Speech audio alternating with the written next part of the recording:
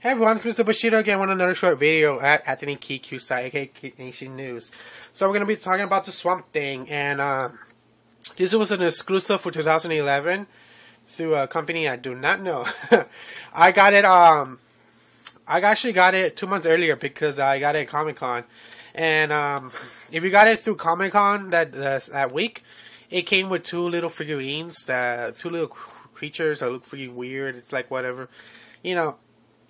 It wasn't that much different compared to the regular one that came out like a few months later. But honestly, the Swamp Thing figurine, it's really cool. It's really cool because they went all the way with this. And compared to other figurines, this is pretty freaking big for a figurine. And it's such a nice detail. And it has a little kind of display behind it, or actually underneath it. Like it's in a swamp with a piece of log. Everything they went with it, they went really all the way with it. And at the time, because they were promoting, because it was coming back to comic books, because for a while he was, technically dead, and whole other story. So I just wanted to show you a video about it because this is really cool, and I got it for $45 because I got it actually the price it was being sold through the website at the con. I got it for $45.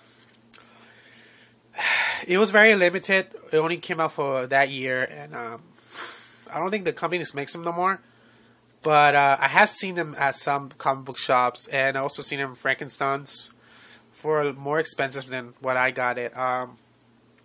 eBay will probably have it, but it'll be more expensive there.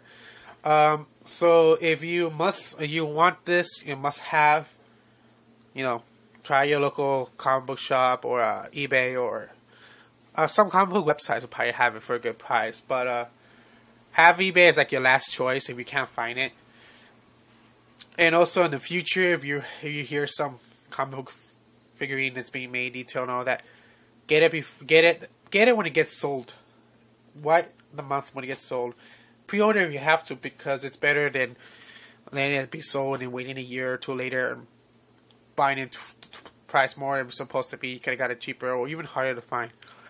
So thank you again for watching this video, and also just to give another guys heads up, I am going to film 4 different cons this summer. The first one is actually this month, the end of March, WonderCon, and the second con is going to be NinjaCon. That's the first con for this year, and it's through D-Boy Productions, and it's a small little con, and it's going to be at Los Angeles at the Little Tokyo, and if you're into anime, cosplaying, and all Japanese culture, anything from the Rising Sun, you should go because it's gonna be for it's only gonna be for 1 day. It's gonna be on the first month of June. I'll give you more information later on, and it's really cool. It's really cool, and it's all the money is going through for an animal donation, and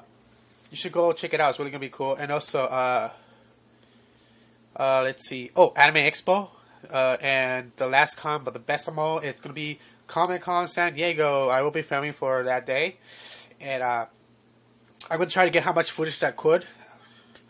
And I hope you like it. And again, this is Mr. Bushido signing out at Anthony Key Q-Site, aka Geek Nation News. Bye, YouTube world.